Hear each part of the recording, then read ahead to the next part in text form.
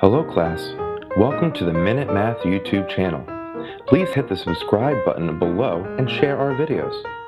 You can also find great math content and links to all of our videos at www.minutemathtutor.com. Alright now, enjoy the lesson.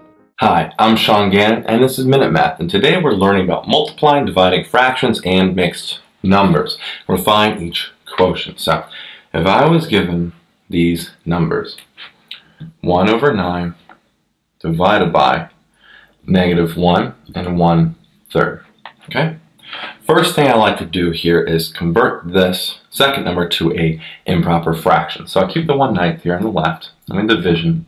But an improper fraction, 3 times 1 is 3, plus 1 is 4. So we have 4/3. Don't forget the negative. Now, I hate dividing fractions. I prefer multiplying fractions. I find it so much easier. So let's convert this to multiplication. 1/9 instead of division, multiply, and we flip the second number. 3 over -4. Negative really doesn't matter where it is here. Okay? Now, can we simplify this at all? Well, of course we can. 9 and 3 are both divided by 3, which is 1 up here and 3 left over. Now we have 1/3 times 1 over -4. Multiply across the numerator, multiply across the denominator. 1 times 1 is 1. 3 times 4 is 12. And a positive times a negative is a negative. So we have a negative here. Overall, -1/12 is our final answer. So quick recap, we're given 1/9 divided by -1 and 1/3. Well, I converted -1 and 1/3 to be an improper fraction, -4/3.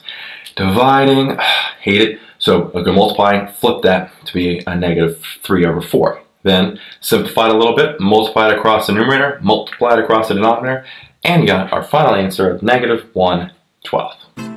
Hi, I'm Sean Gannon, the creator of Minute Math.